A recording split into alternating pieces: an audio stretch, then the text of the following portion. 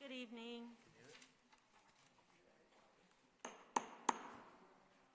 call this meeting to order at 7:24 p.m. We apologize for our delay.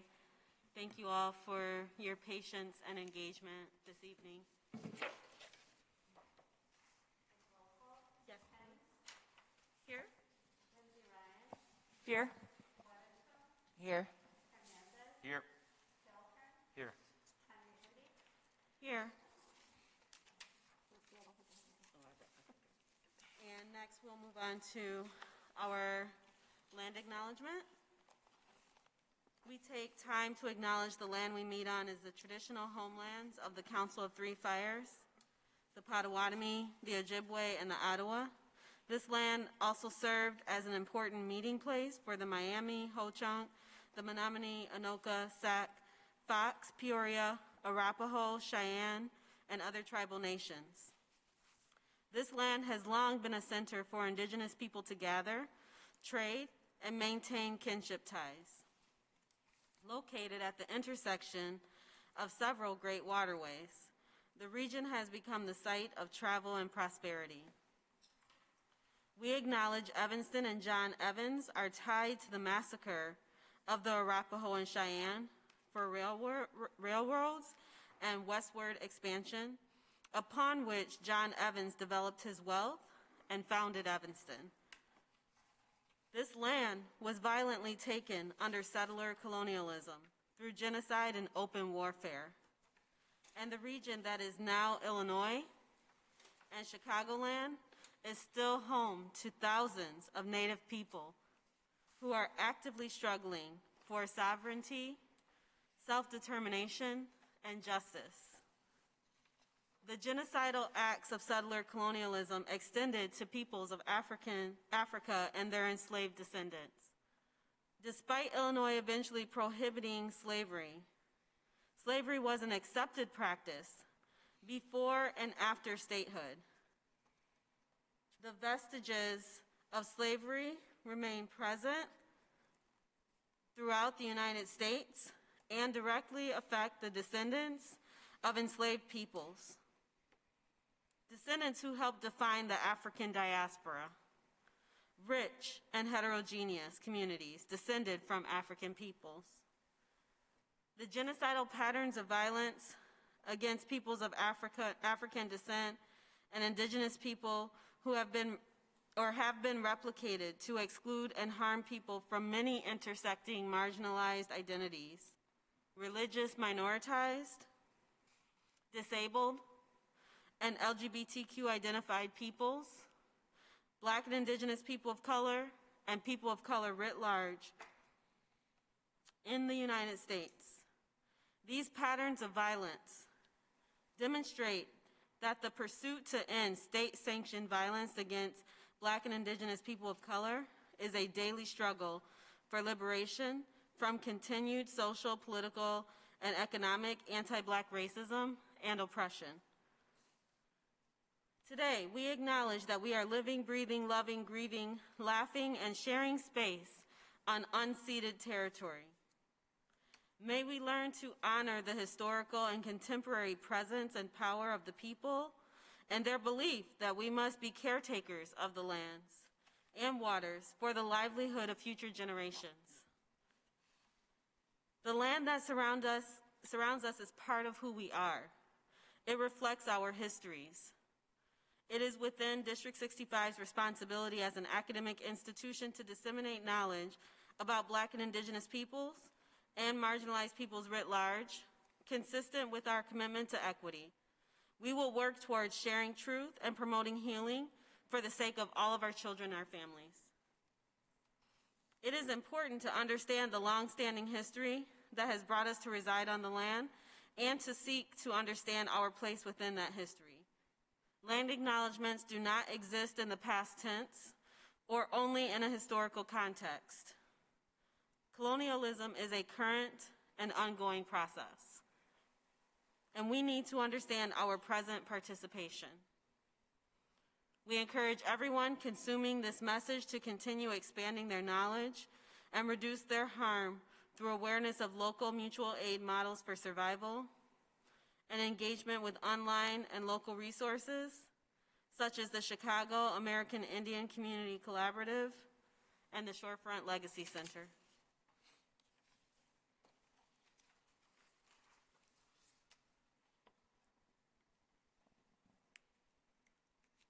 I move that the Board of Education approve the meeting agenda as presented. Second. Yes. Yes. Yes. Yes. Yes. Yes.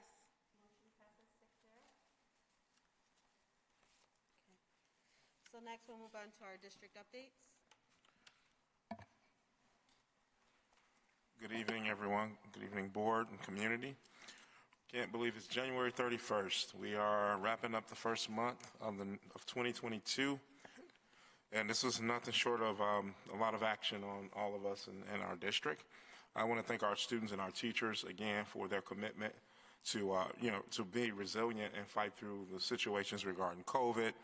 Continue to stay engaged in the teaching and also engaging in the learning with support of our families and parents at home. I would also like to say we have a lot on our plate over the next few months, and I just want to remind everyone how important it is that we stay in tune with the action that's coming, because it'll go by fast, but it's heavy. We've had some successful student assignment planning community members. We've had now 6 of them, to be exact, 1 with staff and the other 5 were with the community. Got some amazing feedback regarding that. We'll be launching our Black Lives Matter Week curriculum as it's a hallmark of our community, and we've just launched that. So please stay tuned. We sent out information last week regarding the changes potentially, and also just information that's important for our families to be able to engage with their children at home.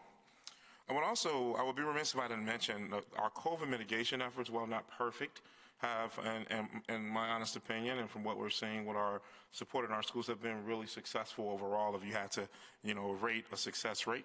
I want to thank our building leaders. They've taken on roles that when they're working on weekends, Saturdays, and Sundays, calling families for contact tracing. That's a lot to ask of them and to commit to.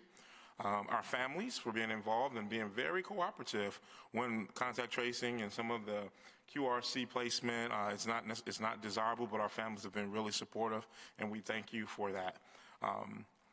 And also the custodian and maintenance team. I'm getting more communication than I've seen in a long time with the cleanliness of buildings. We're improving. We got a lot more work to do, so don't think I'm saying we're there yet. But that's been going really well for us. And Mr. Brunson, we want to thank you for your efforts to work to improve that. There's still work to do, sir, but we're working on it. Thanking that team. But again, what's really important is that everyone pay attention and stay connected. The student assignment planning is still happening. It's hot and heavy. It's intense, and I thank Sarita Smith for leading that with the support of Dr. Green and her team and other members. The master facility planning is taking off. We're presenting next month on the 14th. That is going to be a barn burner. I've been looking at the presentation and the data, and it is overwhelming. So for those of my data people, when you get this report, just just be prepared to spend a lot of time. It's so interesting. That's all I can say. And then we have the big one, the strategic planning, which is taking place. And it's been very interesting, again, with the data that we've been able to collect, the involvement. And all of the three of those entities are very connected, but we want to be sure that you know that there's student assignment planning, master facility, and strategic planning. Yes, we're taking that all on. And we know that this is enough work for the next 5 to 7 years. So I wanted to just continue to remind everyone. So thank you for that. And school board, I appreciate all that you're doing regarding communicating student assignment planning, expectations, and the other things as we're having our committee meetings. I'm excited that we're able to have those committee meetings and go into deeper conversations around the unique things that's currently taking place in our district. So thank you for that.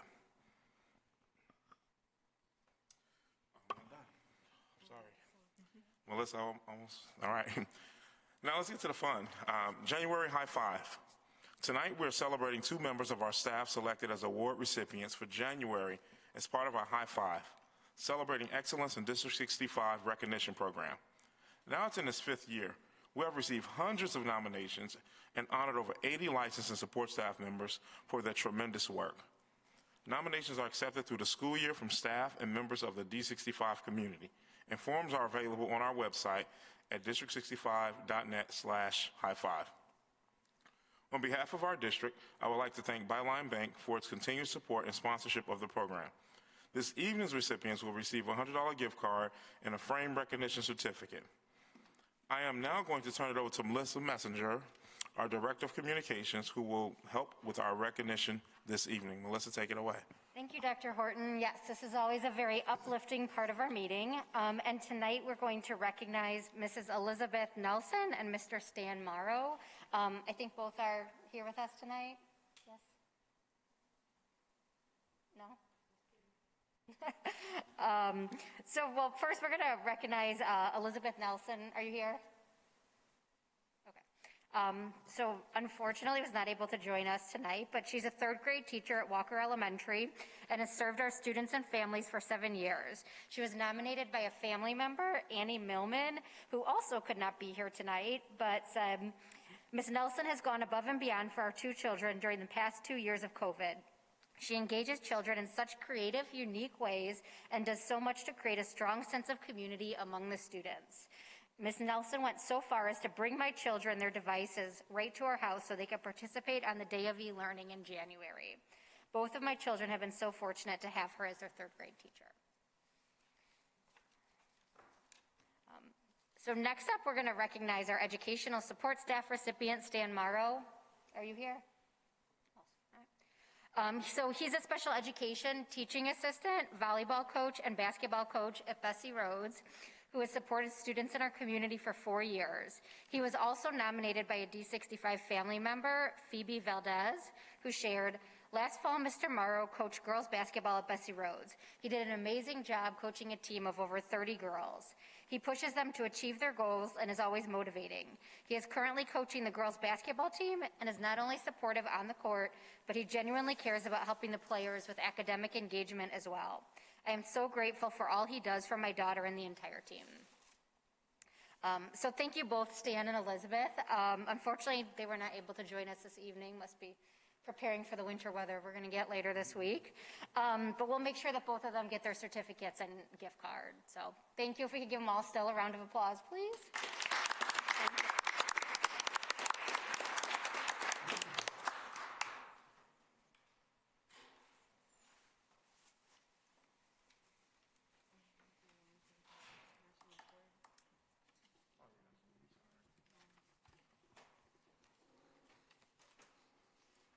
We also would like to recognize our educators tonight, our teachers, who have received the National Board Certification.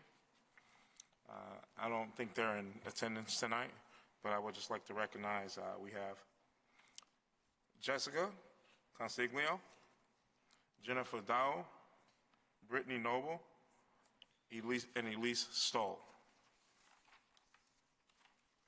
That is quite an accomplishment. National Board Certification is a lot of work, it's well respected, and it's a detriment, and it shows the value that those educators really have in committing themselves to this work. So thank them and congratulations. Let's give them a hand.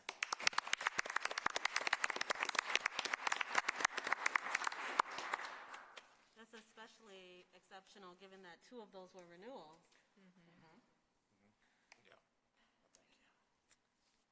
Next on our agenda is public comments. Members of the public are welcome and invited to address the board during open public meetings.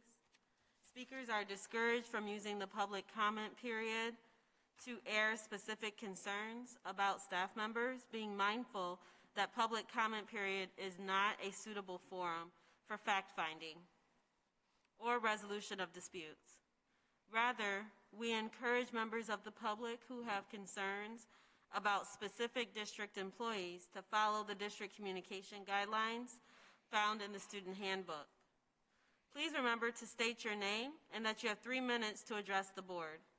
Also note that it is not customary for the board to respond to public comments.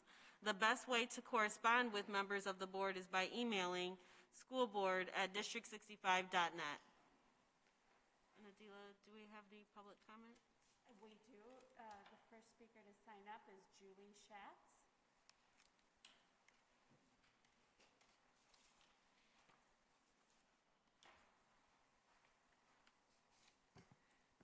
Hello, my name is Julie Schatz. I'd like to start off by thanking you all for all the updating of policies that you've done as we've learned more about COVID-19 since early 2020. Specifically, thank you for prioritizing in-person learning during the Omicron surge in particular. Thank you for beginning the Test to Stay program, which can keep healthy exposed students in school. I'm thankful for the vaccine clinics that the district held multiple times that so many people benefited from, including my own kindergartner and third grader in the district. Thank you for decreasing quarantine and isolation times from 10 to 5 days when the CDC and ISB guidance changed them. Now it is time to update another outdated policy. Currently at District 65 school buildings, children and staff are required to wear masks while outside during recess. Also, parents and guardians are required to wear masks at arrival and dismissal. As we have learned, being outside essentially eliminates the risk of potential SARS-CoV-2 transmission. The science tells us that the virus particles disperse effectively in outside air, deactivated by ultraviolet radiation, heat, and humidity. Most experts believe the actual risk of outdoor transmission is likely less than 1%. Studies have shown that even on days when it's not windy, outdoor ventilation is over 100 times better than inside an office building and over 1,000 times better than inside most homes. In April of 2021, Dr. Fauci said, quote, "The risk of spreading COVID-19 is really very low in the fresh air. I think it's pretty common sense now that outdoor risk is really quite low." Evanston is one of the most highly vaccinated places in the country. According to data released on January 27th, 95.9% of residents 5 and older have received at least one dose of the vaccine, and 85.6% are fully vaccinated. So the risk of outdoor transmission during recess at Evanston schools is minuscule. The Evanston Department of Health and Human Services does not recommend mask wearing outside, nor does the Illinois State Board of Education, the Illinois Department of Public Health, nor the CDC. We should not be making stricter rules than what these public health entities have been recommending for months. At the nearby public school district where I work, masks have been optional outside for the entire school year with great success. Knowing outside time can be mask-free has been appreciated by many young and old, including staff members like me who help out with lunch and recess supervision. It's a joy to see the children smiling and laughing. They can forget about masks while they play freely, communicate more easily with each other, get a break from their ears holding up those masks all day. Parents who don't feel comfortable with their children taking masks off outside have their children continue to wear them. It's no big deal. Everyone wins. And contact tracers have never asked about who was with whom on the playground because of the aforementioned low risk of outdoor transmission. It just doesn't matter. Getting 25 minutes to breathe the fresh air outside, to see each other's smiles and laughs, and to communicate more effectively are all normal things that could be easily and safely given to the children of District 65. The District 65 outdoor masking policy, which impacts every single child in the district, remains outdated and unscientific.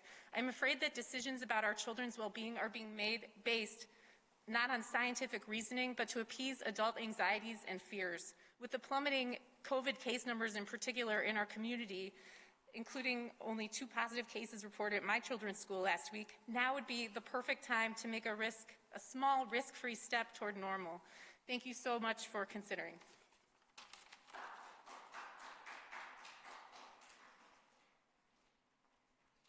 Next, we have Nina Tetrowitz.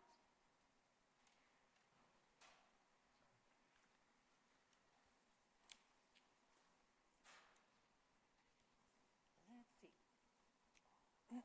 Hello, board. My name is Nina Todorovich, and I'm a mother of 3 here in the community. I have a 4th grader and 2nd grader at Washington, and I have a 2-year-old who's starting preschool. First, I want to thank you all so much for your continued service with the D65 community. My kids are so happy to be back in person this year. We are also very pleased with how organized the remote learning situation was when we came down with COVID after the break. The QRC was seamless, and it provided well-needed structure during our quarantine. On the contrary, I recently read through our school newsletter, and I was disheartened when I read that our school will continue to enforce masking except at lunch. I feel that the most up-to-date information coming out around masking demonstrates that we are doing more harm than good to require it at school. I understand that you have to abide by the state's mandate for indoor masking. However, I believe our district still has the ability to allow kids a well-needed and well-deserved mask break at outdoor recess, PE, during drop-off and pickup. Masking is not recommended by the CDC in outdoor settings. Per the CDC website, in general, people do not need to wear masks when outdoors. I know that the argument would be that kids may not be able to social distance in these activities. However, outdoors, per the CDC, is the safest place to be without a mask, and the benefit of taking these mask breaks far outweighs the minimal risks. I say minimal because, one, our community has an exceedingly high vaccination rate, both in children and adults, and two, kids are at the lowest risk of contracting serious illness from COVID, even without vaccination. After 2 years of strict masking measures, the time is now to give our children the benefit of a more relaxed mitigation measures. Here's my question to the school board. What do you think is normal for our children? Is it normal to have their faces covered 6+ hours a day, every day at school? Is it normal to only know their teachers and peers by their eyes and not their full facial expression? Is it normal not to have any physical human contact and always be fearful of coming closer than a yardstick to a classmate? We have to agree on what we want normal to be. Right now, the normal that our children experience on a daily basis is stoked in fear and creates isolation, anxiety, physical and behavioral issues that are getting worse the longer we subject them to it. We cannot believe that we are forcing them, that what we are forcing them to do isn't having a long-term psychological impact. At this point, anyone in our community who wants to be vaccinated has had the choice to do so, including boosters. Evanston can be proud to have one of the highest vaccination rates in the country, both adults and children. Teachers and staff are safer than ever. Omicron, while more contagious, is also known to be milder, so universal harsher mitigation measures just don't make sense at this point. I understand that many families in our community are strongly in favor of masking. If they feel better having their child wear a mask for whatever reason, then they should be allowed to do so. However, for those of us who are ready to move on, the right policy decision at this point is to make masking outdoors at school optional. I want my children to breathe better, speak better, see other children's faces, laugh, play, and not feel the constant anxiety that comes from making sure their mask is on all the time. Thank you. Thank you so much for your time.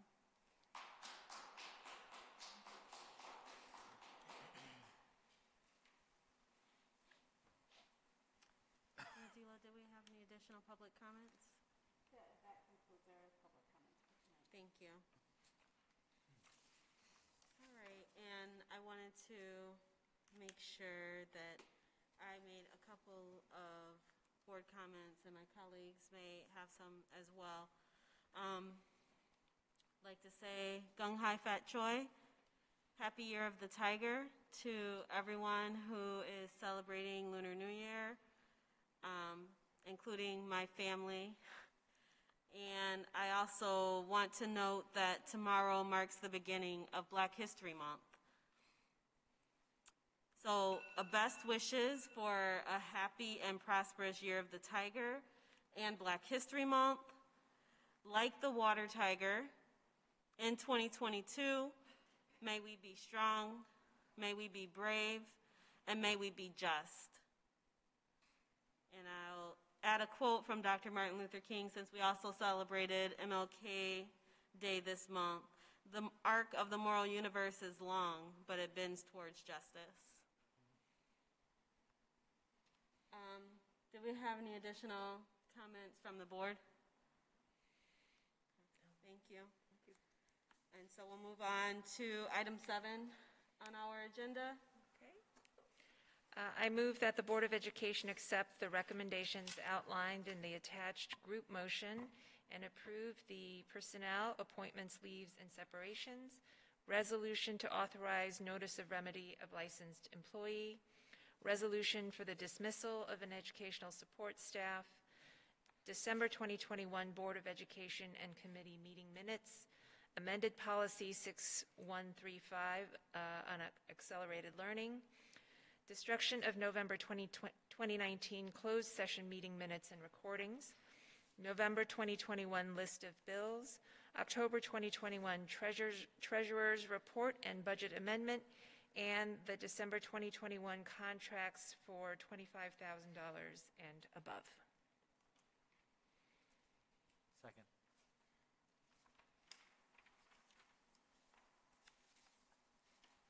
Kim, Yes. Lindsay Ryan, Yes. Weatherspoon, Yes. Hernandez, Yes. Hilpern, Yes. Henry Moody. Yes. Motion passes 6-0. I move that the Board of Education ratify the contract with the Evanston Custodial Maintenance Association as presented. Second. Yes. Lindsay Ryan, Yes. Weatherspoon, Yes. Hernandez, Yes. Hilpern, Yes. Tanya Budi. Yes. Motion passes 6-0. I move that the Board of Education approve the 2022 summer student learning proposal presented. Second? Did Stacy have any? Did anyone have any questions? This was presented at our Curriculum and Policy Committee and was in the packet for review. Did anybody have any additional comments or questions? We can call the vote. Kim, Yes. Lindsay Ryan, Yes. Weatherspoon, Yes. Hernandez, Yes. Hilpern, Yes. Tanya Budi. Yes. Motion passes 6-0. So this is the approval of the school calendar for 2022, 2023, and 2023-24. I move that the Board of Education approve the school calendar for school year 2022, 2023, and school year 2023, 2024 as presented. Second. And I know we had some questions about this item. I wanted to give us the opportunity to share those with the public. Yeah, notably, there's a break in the fall, a full week at the week of the holiday break there. So that's a big change. Let me pull up my question. I think there was a question about the way winter break falls. It falls. Yep. So, and we experienced this year, where the winter recess jutted up right against, I think it was Christmas Eve. So there was, my question was, looking at the proposed calendar, we would have school on December 23rd, which is a Friday. Christmas Eve is Saturday the 24th. If we were to shift a week earlier, then we'd have the same issue on the back end where New Year's Day, January 1st, is a Sunday, and then we return to school.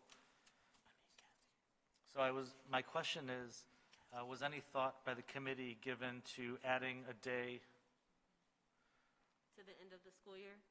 to the end of the school year and giving a day to families on the 23rd so that people that are traveling or whatnot can do so the day before the holiday, so that we don't have, I imagine a lot of people, or do we have information this year about people getting out of Dodge because that's when traveling can happen so they can be out for the holiday, and is it worth just having a day off to plan for that, knowing that this is something that happens every 7 years? Yeah, that part didn't come up, but I know it was really important for the board for us to have alignment with 202. So that's what really drove that date for us to get out. Okay, so they're in school on the 23rd. Yeah, they are. Yep. That's really the main reason we did it. But I'll also say this: you didn't ask that part, but I'll just say I think what really helped us to keep mitigations a little bit under control when we returned from January is that we had that week gap from New Year's, and that was really helpful for us regarding getting tested and things like that. Absolutely. The memo also references, it's the second bullet of the first series of bullets. In lieu of the October half-day, we will now look to host a full-day school improvement day, October 12th and October 4th, respectively. When I look at the calendar, is it that October 12th is on 22, 23, and the other one's the following year? Oh, yes. Yeah. Okay. Okay. Great. So that's user error on my part. My last question, and then I'm done with calendar questions, is about the logistics of talking to stakeholders about the group. When we talk about the calendar committee, I understand that all of our bargaining units have people on the committee. Do we have buildings represented as well, or just staff bargaining units? We don't have all of our buildings represented, but we do have, between our bargaining units, the school administrators on the committee and the parents on the committee. We do have a good cross-representation of elementary, middle, magnet schools across the district, but there are not 18 representatives from each building. Got it, thank you. Sure. And I think the only other question I had, which I think has been answered, but it might be helpful to illuminate for the public, that in the 23-24 school year, Rosh Hashanah falls on a weekend, and the way that it is observed does not require a day off. So you might see not having a day off for Rosh Hashanah in 23-24, but that is not because there's any change in terms of our observance of holidays. That's It's 'cause just the way it sundown on a falls. Friday isn't impacted by school. Correct. So just making sure that's clarified for anyone else who sees it and might be concerned.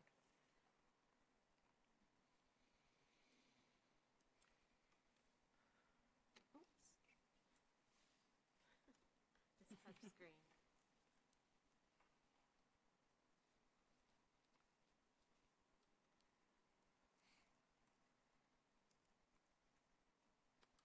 Yeah, and so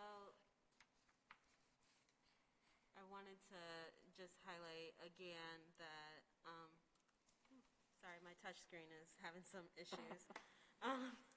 But again, that Veterans Day will be in Attendance Day, and in alignment with the state statute, we will be sharing information about Veterans Day on that instructional day.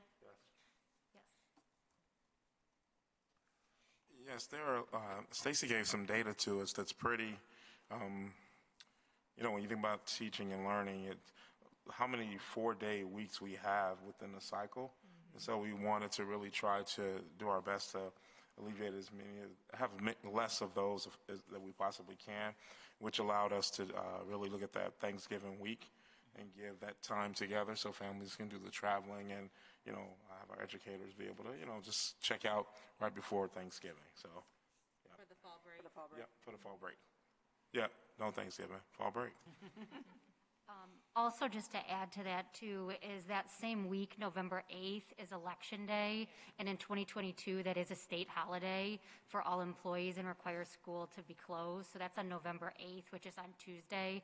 Veterans Day falls on Friday, so again, that would be a very challenging week with both of those days as well. So just a reminder for our community, November 8th it will be a non-attendance day. There's not a general election in 2023, so we will not have an election day on the calendar in 2023, but you may see it again in 2024. Thank you. Are there any discrepancies from 202 in here that weren't able to be worked out? I mean, our half-days on Wednesdays are not in alignment with them. No, we've actually had a lot of coordination with the high school on our calendar this year. We had a representative on our calendar committee, and we spent time just reviewing the calendars together. I would say discrepancies are as they are in a typical school year, so ETHS is starting earlier than we do, which has been their historical practice for the past few years. Our professional learning dates are not aligned, as you just referenced, and also they are observing Veterans Day. So that is the only holiday where we're not aligned, but in terms of the Jewish holy days, winter break, spring recess, we're pretty much aligned throughout the rest of the school year. And our contract does not allow us to start before August 20th, so starting August earlier 20th. is not an option for consideration. Correct, yeah. That would have to be bargained with the District Educators Council. Thank you. Thank you. I think that we are set to call the vote for that item. Kim, Yes. Lindsay Ryan, Yes. Weatherspoon, Yes. Hernandez, Yes. Hilton, Yes. Tanya Budi. Yes. Motion passes 6-0. Okay, so the next item on our agenda is the early childhood report. And we have a presentation from Sharon Sprague. How- Sprague,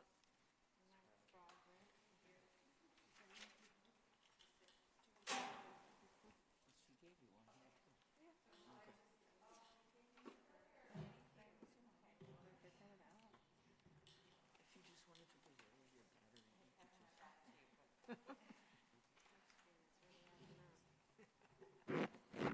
Can you hear me through my mask? It's good? Yeah, All right. we can. Good evening, everybody. I'm really happy. I'm Dr. Sharon Sprague, for anybody who doesn't know me. I'm the Director of Early childhood programs for the district, and I run JEH Early Childhood Center. Okay. I'm happy to be here to update the board and the community on JEH's progress towards achieving the goals of our strategic plan. Sorry, I got to click in two directions here.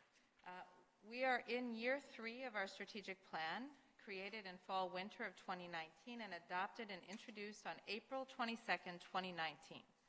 The plan was put fully into action during school year 20, and full completion of the goals will be assessed next fall based on the BOY, or beginning of the year, MAP assessment performance of this year's graduating class of school year 2022. Tonight, I will share with you updates on the 6 goals of the strategic plan and how we have fared towards achieving those goals over the past 2.5 years while navigating a global pandemic. As we get started, I just wanted to remind everyone of the unique demographics of our Early Childhood Center. All students at JEH must demonstrate risk factors for future academic success in one or more criteria in order to be selected for admission to our grant-funded or special education programs. As we are the only school in the district serving this age group, we have a larger than typical distribution of students receiving special education services. The percentage of students in our school with IEPs is as follows. In school year 2019, we were 24% of the population receiving special education services.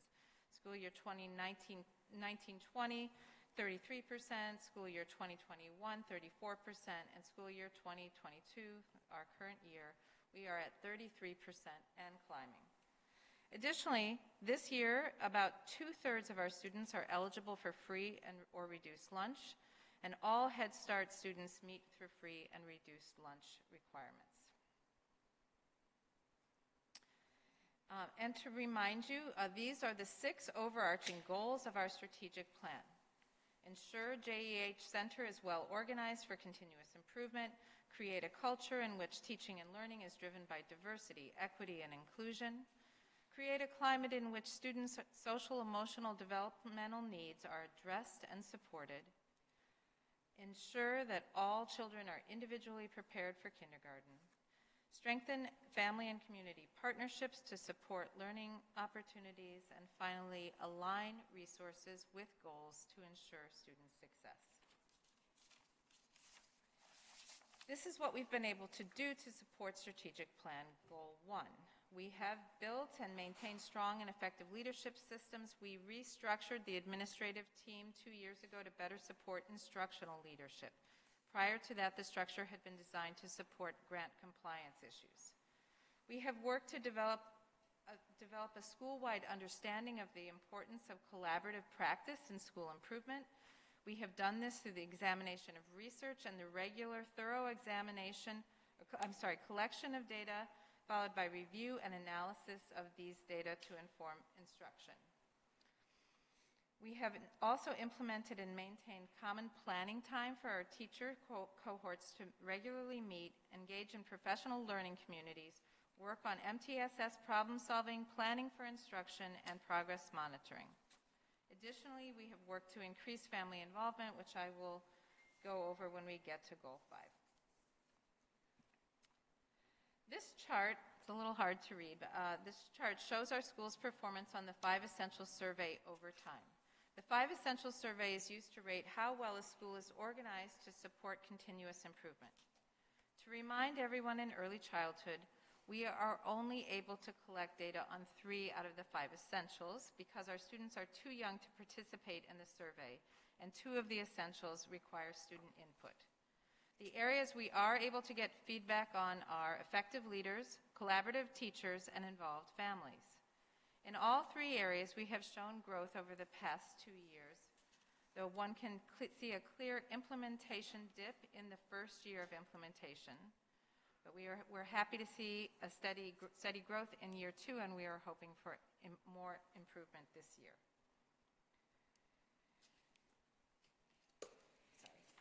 In the 3 areas of the 5 E's we are able to measure, we are now performing about on average with the rest of the district. So the gray bands represent District 65 performance on the 5Es, and the blue bands represent this, JEH performance. We are most proud of the progress we are making in the area of collaborative teaching. This graph also compares our outcomes to the rest of the district. These data include responses from our teachers and all of our teaching assistants and paraprofessionals. In the category of collaborative practices, we grew 84 percentage points last year during remote learning. We still have a lot of work to do in the area of teacher-to-teacher trust and collective responsibility, but we have made great strides in collaborative practices and quality professional development. These are the things we've been able to do to support Goal 2. As of last year, about 25% of our staff had completed SEED training. But our leadership teams agreed that this was not sufficient, so last year in school year 21, we brought a 5-part racial equity professional learning series to the school. To provide the training, we contracted with Corey Wallace, who has led much of the SEED training for the district. All teachers also complete a unit study at the beginning of each unit, examining core standards and analyzing using a culturally responsive teaching protocol based on the work of Gloria Ladson-Billings, which asks them to plan for implementation of the unit with an eye towards cultural responsiveness, academic achievement and rigor, as well as socio-political consciousness. We have been conscious to always disaggregate our data to watch for any signs of a developing achievement gap. So this graph, again, a little hard to read, but shows, is broken out amongst racial ethnic groups of Asian, Black, African American, from left to right, Latinx, and white. In the area of social emotional development, shown here, our students were demonstrating no significant discrepancies across racial ethnic groups by the end of school year 21. In the area of literacy, again, our students were demonstrating no significant discrepancies by the end of school year 21, and I'd like to also point out how many students are in the exceeding expectations range, which is up in the blue. This is a big improvement from previous years. In the area of mathematics, again, there were no significant discrepancies noted by the end of school year 21. There was only slight variation, which we did examine to discern root causes and adjust our teaching plans for this year. For Goal 3, this is what we've been able to do. Oh, did I change this? I did not change the slide. We have provided trauma-informed classrooms to the implementation of research-based programs such as Conscious Discipline and Second Step. Conscious discipline strategies are used in the classroom for identity and community building, as well as conflict resolution. Second Step curriculum is used for the instruction of social emotional concepts. We've also been able to increase targeted MTSS support by our Panda Care team, our social workers, and psychologists. This is how our students were faring in the area of social emotional development at the end of last year. In the objective, and this shows only the objectives we were able to measure during remote hybrid learning. Overall, students were meeting or exceeding widely held expectations, with small percentages, less than 12% in every objective, falling in the below expectations range. This is how our current students performed at the end of our fall checkpoint period. So this is just beginning of the year fall data over the course of the first few months. There are two major main areas of concern we are focusing on here. Objective 2D, making friends. These are the two areas that have the bigger pink bars. And 3B, solving social problems. Both of these objectives were unmeasurable last year when so many of our students were still in remote learning throughout the year. And they're both objectives that are negatively impacted by COVID health safety mitigation protocols that keep our students apart from one another.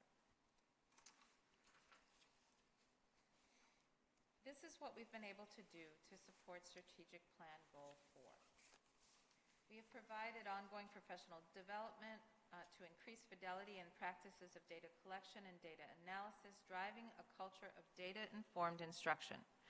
We have provided ongoing professional learning and planning activities that have increased staff understanding of the teaching strategy's goal objectives and the Illinois Early Learning and Developmental Standards. We have provided supplemental curricula as needed to improve student outcomes through the use of programs such as the Haggerty Phonemic Awareness Curriculum.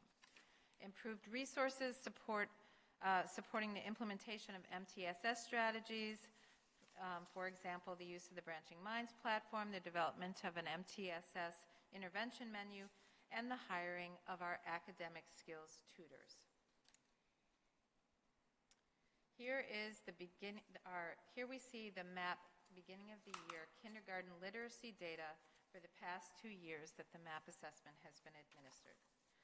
The blue bars represent our class of school year 20. So these were kindergarten students in fall of school year 21. And the green bar represents our class of school year 21, kindergarten students in fall of 22. Despite the fact that there was a drop-off between our alums of class of 20 to our alums of class of 21. What? Oh, I didn't show, so thank you. Wait a minute. I'm here, yeah. I'm sorry. Sorry, guys. 2 clickers, it's a problem. All right, so I'll just say again, the green bars represent the students who were, the green bars are our current student, or our most recent graduate school year, class of 21, who were in kindergarten beginning of 22, and the blue bars represent the previous year's class, okay? And you can see here that there is a slight drop-off this year, in some cases more than slight. But even these drop-off give us hope because the reduced numbers show strong improvement from the years prior to the enactment of the strategic plan, where 37%, an average of 37% of our students were meeting literacy targets. We also noted that the data represented in green represents a school year during which 2/3 of our students were taught remotely all year and engagement issues were an ongoing struggle. The print concept area does remain a mystery to us. That's the center, the lower area. It remains a mystery to us, one we have not been able to get a clear answer on. We have questions because it has been consistently low for the past 2 years with no definition of what is being measured. This domain is not present in the comparative graph I will show next, and there is no information about this section on the MAP Fluency Tech Report.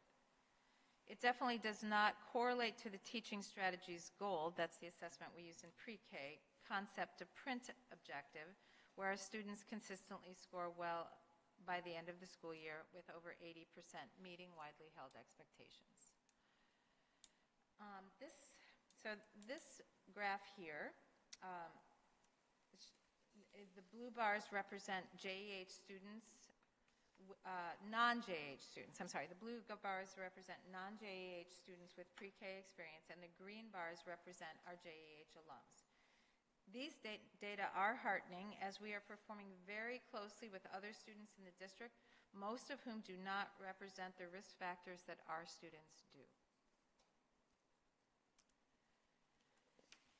So for Strategic Plan Goal 5, these are the things we've been able to continue despite limitations presented by the pandemic. I won't pretend that COVID health safety protocols have not significantly hampered our abilities to have families involved in a day-to-day school life now that we are back in person. The ability to increase opportunities for family volunteerism has been a challenge due to COVID-19, but we were creative last year, and many parents helped with the preparation of supply kits, which were distributed 4 times over the course of the year. But even more volunteered in the classrooms every day when they logged their children in for remote learning and sat alongside them as they learned. This graph, the following graphs are from the 5 Essentials Parent Survey, and here you can see the difficulty we faced in parent volunteerism last year, with 29% of our families indicating that they volunteered occasionally, and 50% answering that they volunteered never or rarely. None of them gave themselves credit for the daily volunteerism that they participated in by getting their students logged in and supporting their participation in school each day. Here, slightly more encouraging than volunteerism was the number of families who indicated that they occasionally to always attended school events, with 77% of our families answering affirmatively.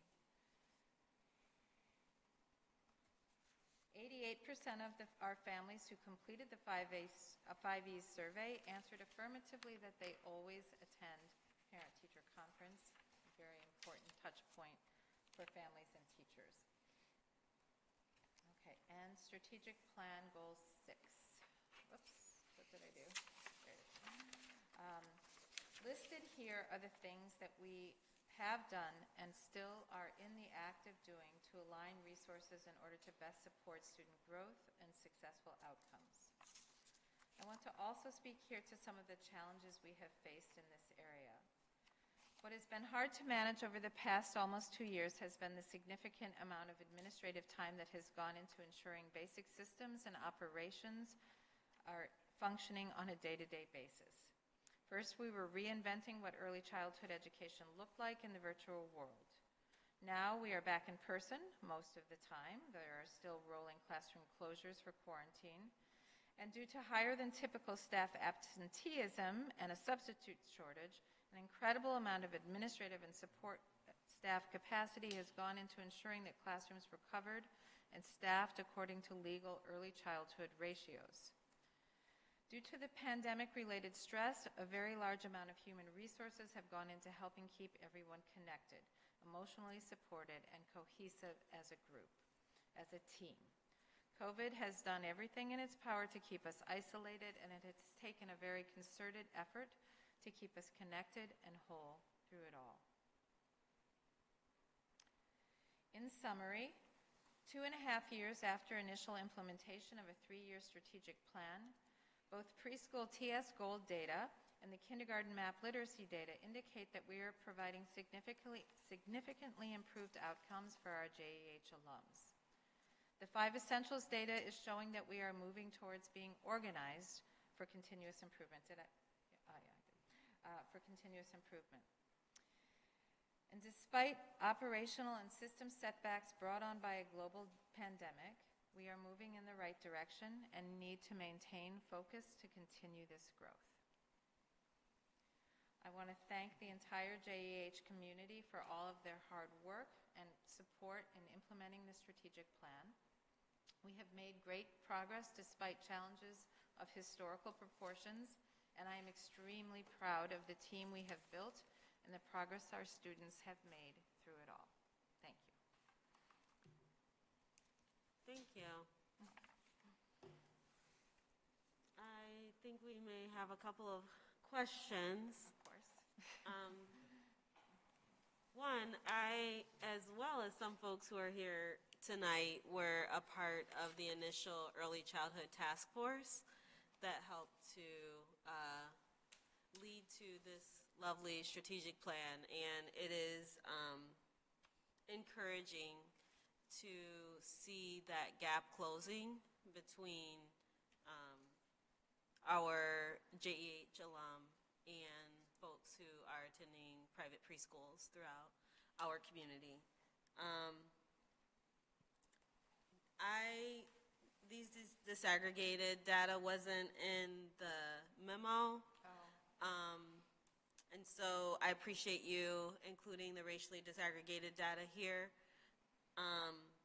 One of the outcomes last year that we were hoping to see movement in were outcomes for our Latinx young people.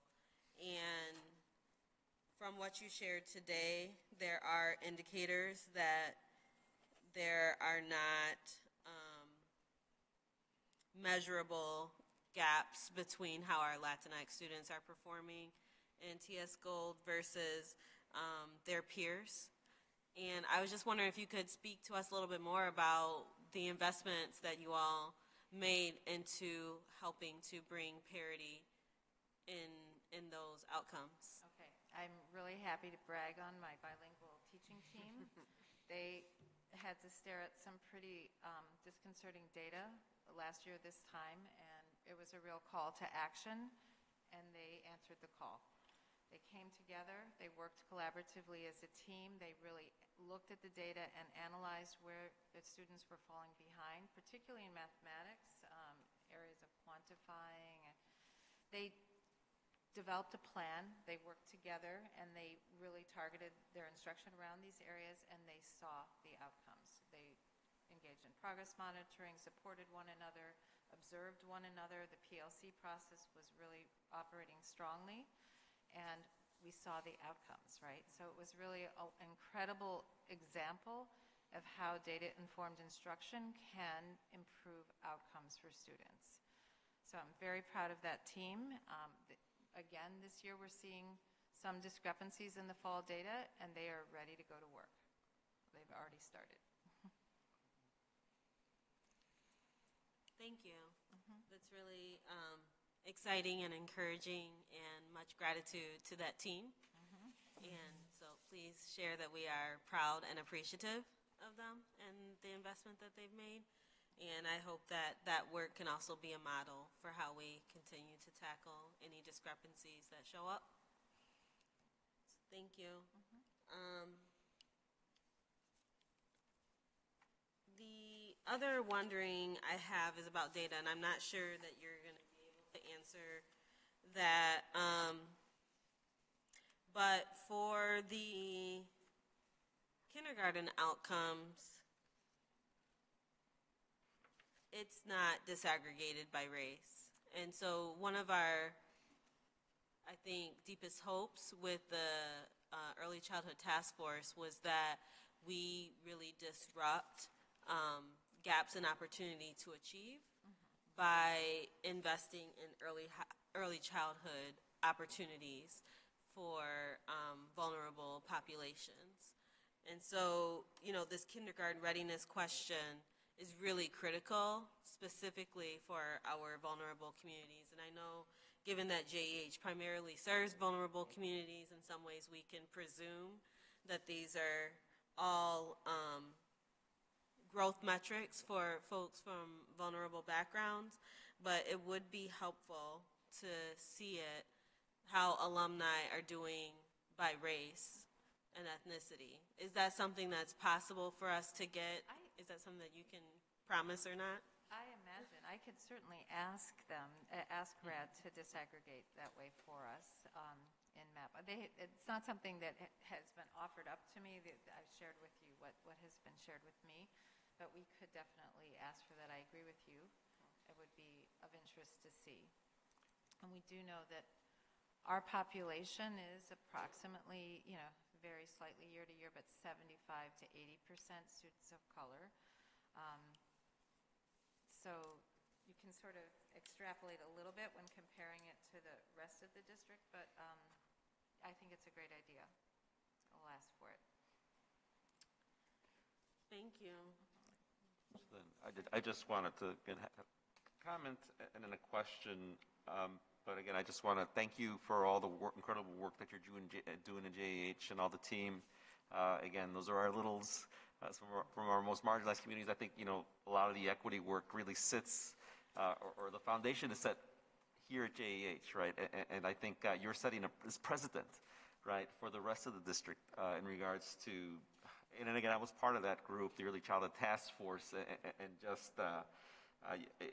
just seeing this data, and despite the pandemic, seeing the progress is just absolutely phenomenal. I mean, it's incredible. So kudos, and share this share this video with your staff. I mean, I think that they're doing an exceptional job. They've seen it. And I would love to see, again, the example that you gave here in regards to, presenting not just academic and cognitive development, but also literacy, and then parent involvement and parent engagement. You give us this comprehensive report and picture of how school districts, when all puzzle pieces are working together, can really move the needle on equity. So again, to me, I'd love to see this type of reporting of what you did today. across our whole system all the way up to 8th grade. So now seeing that and then taking it, so my question is, I was thinking about the kids assessment, the kindergarten individual development survey. So, as we think about comparing apples to apples and really taking this comprehensive look at how children develop, for me, kids is kind of this natural continuation of how early childhood should be, which I think continues on until 2nd, 3rd grade. For me, kids kind of continues what teaching strategy goals does, and really takes that comprehensive look at child development from a cognitive, social, emotional perspective. My hope is that I know, JEH has done collaborations and has done work with our kindergarten teachers. I know you've had your meetings annually. I don't know if it happened because of COVID last year, but again, hoping that can continue to happen in regards to, because I think that's also part of the pieces, is making sure that we have these transitions from our early childhood system, our early childhood program here to our K-8 schools, as smooth as possible, where everybody's understanding where kids are at and where we want them to go. So for me, one of those pieces would be having a conversation around the kids assessment and how, again, some of those domains, and maybe we can pick up more domains on that particular assessment or survey, which is an observational survey, can really kind of help us continue to connect the dots and create this, continue helping us move the needle for our most marginalized students that emerge out of JEH. So that's the question: is can we look at kids survey data next year? I think we can't look. I mean, the challenges we face with kids have to do with the fact that the data comes in so late. I mean, the district would have to really commit to using the kids survey in full at the kindergarten level in order to make it terribly useful for us, because in the way we use it now, we only use part of the assessment, so we don't get the result. Because of that, we don't get the data back till much later in the year, so it's not really usable to the teachers. I think that I don't work with kindergarten, but I know that if you collect all of that documentation in order to conduct the kids survey, which is very similar to the teaching strategies goal assessment, as you said, that process unto itself is incredibly valuable for an educator. So I think it is a great process for the educators to go through at the beginning of the year. But it is unfortunate they don't get any meaningful results back until much later. But there are. I know that Dr. Beardsley has been discussing possibilities of with some of the kindergarten educators of expanding the use of kids more fully.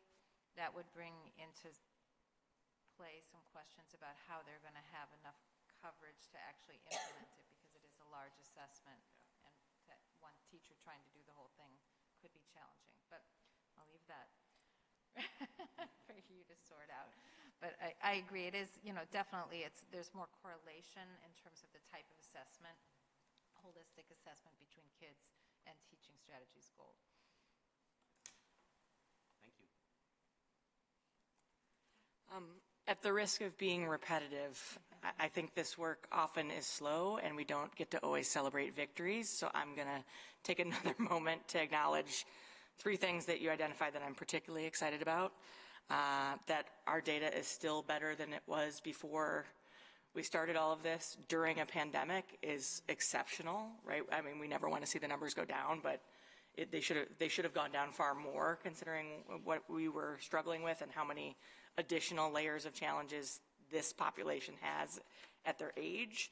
And with the pandemic, I think the fact that we are closing the gap on other programs, I mean, this is a huge issue that we were trying to address over the last several years, as making sure that the kids in our programs were going into our schools as ready as any other kids in town. And the fact that that gap is closing. And then I appreciate Anya bringing, because I was looking through it and going, I remember us talking about trying to understand the disparity for Latinx students, and the fact that that gap is also closing. just all of that, really, please celebrate with your staff that this is just exceptional work, and I hope that we can steal lots of ideas and generalize it across our entire system, because this is phenomenal work you all are doing, so thank you.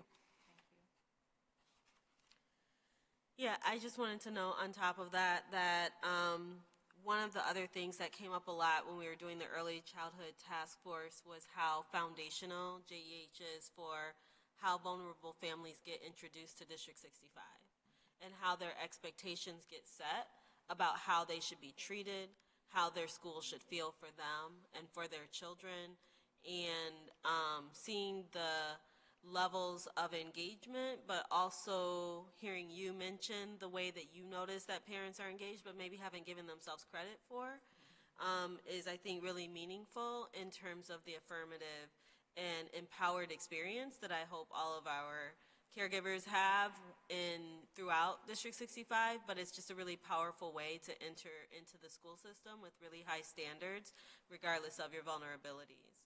And that's critical, because we know all of our kids' first educator is their caregivers. And so those caregivers feeling empowered and connected and valued is critical to the rest of the experience with District 65. So thank you all for paying close attention to that and thinking of the affirmative ways to engage with our families. I also wanted to hear a little bit more. You mentioned academic skill centers at JH. Yeah, it's like, it looks a little different at JH. I hope so, but we'd like to hear a little bit more about that. Play-based, right? We have four tutor positions, but only three filled right now, one in the process of being filled, the fourth in the process of being filled. And we don't have a center that we pull students out to go to. Our tutors help.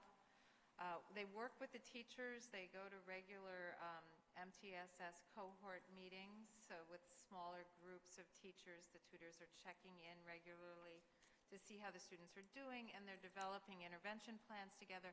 They're helping to execute on these intervention plans. They're focusing more on the academic skills, and our Panda Care team, which is our psychologists and our social workers, are focusing more on any interventions that might be around social emotional learning.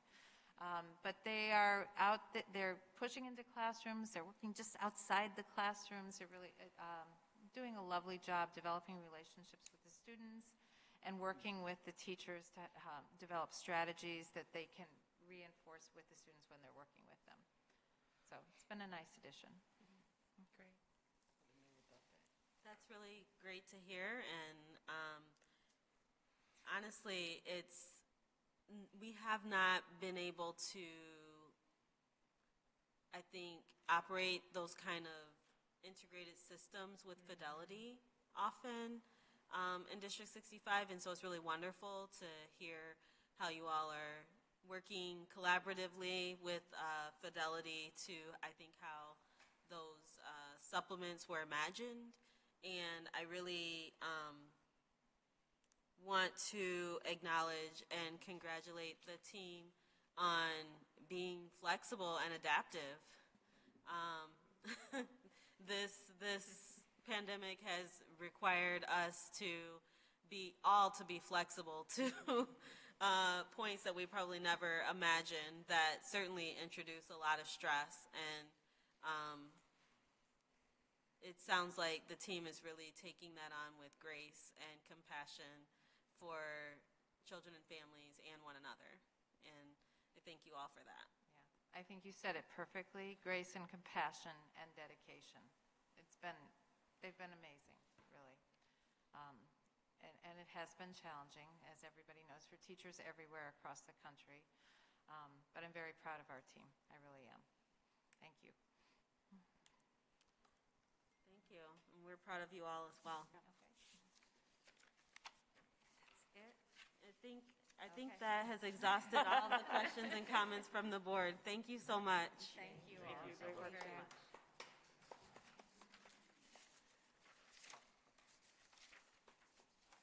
So we had some really informative FYI items that we encourage folks to pay attention to, and specifically the opening of schools and fall housing data. And with that, with no further business before the board, I adjourn this meeting at 8:34 p.m.